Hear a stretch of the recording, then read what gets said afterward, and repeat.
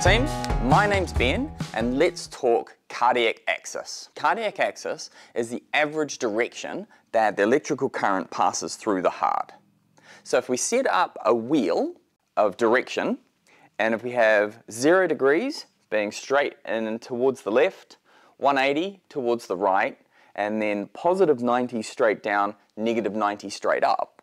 And then if we put a heart on top of that, then you'd expect the direction of travel of the impulse would be from the top to the bottom. So 90 degrees. But you got to remember our heart is kind of on a tilt to the left. So therefore our axis will generally tilt slightly to the left.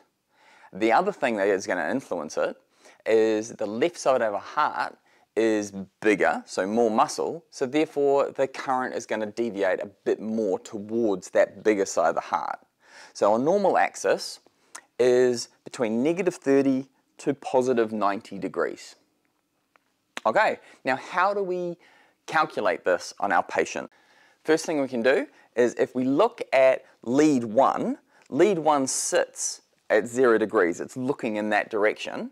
So if we look at the QRS complex, and if it's mostly bumping upwards, if it's more positive than it is negative, then most of that current is going toward lead 1. So if we look at this diagram and we shade in that side, then we know the axis is going to be somewhere in that direction.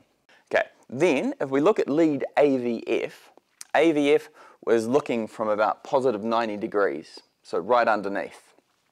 And if we look at the QRS complex, if it's mostly up, that means the direction of travel is going toward that positive electrode.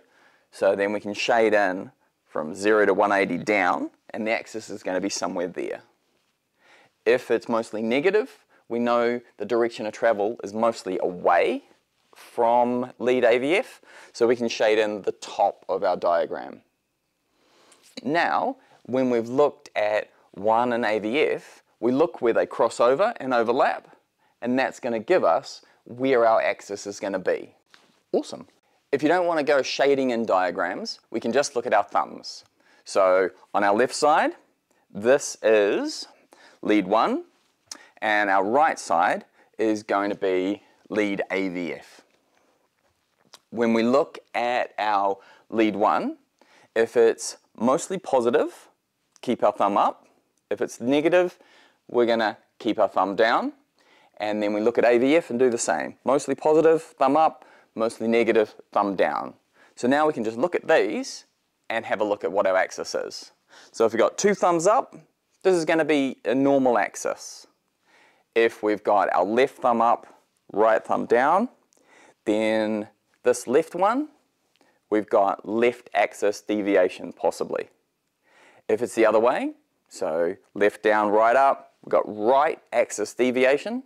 And if they're both down, either we put our leads on wrong or we've got extreme axis. All right, team, happy studying. Hey Ben, you said possible left axis deviation. Okay, extras for experts. So the reason we said possible left axis deviation is because if we look, our normal axis can actually go to negative 30 to positive 90. So when we're calculating that way and we got possible left axis deviation, then we're also including that 0 to negative 30. So it could still be normal if it hit that wedge. So what we can do to confirm is we can look at lead 2, which sits at 60 degrees, which is right in that middle.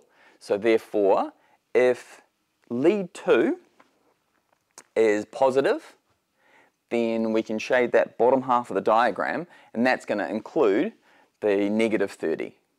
So now we know it's normal. If lead 2 is negative, then we're looking at the other half of the diagram, so therefore we do have left axis deviation.